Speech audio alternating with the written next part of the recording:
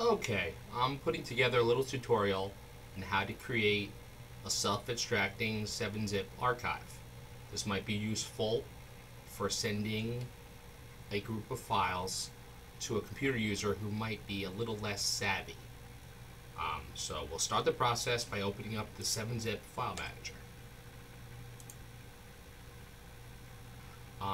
We're going to navigate within the file manager to the directory where we have the files that we want to archive. So we'll go ahead and navigate there.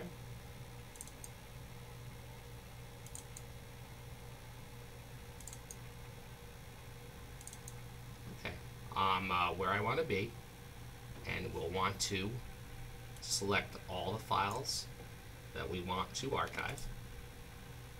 So they're highlighted now. And we'll click this large green button here.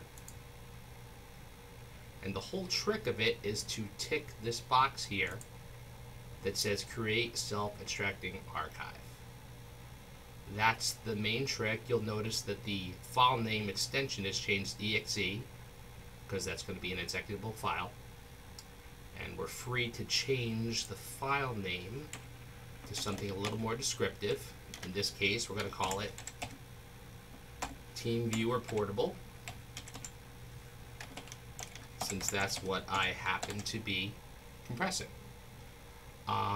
You can select different options for all of these, but that is not necessary.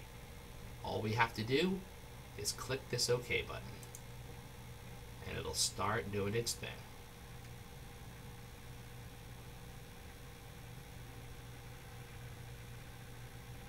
Okay, as you can see, within that directory where we had the files we wanted to compress, we have this new file, which is an executable.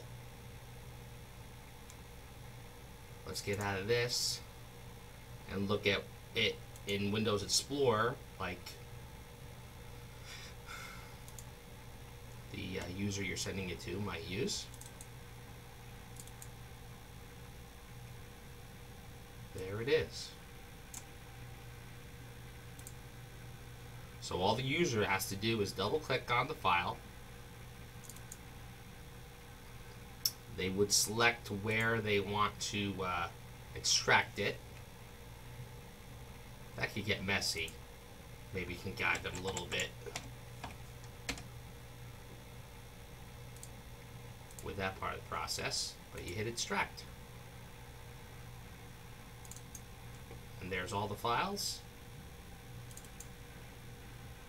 and they work perfectly well. And that's it. Hope this helps you.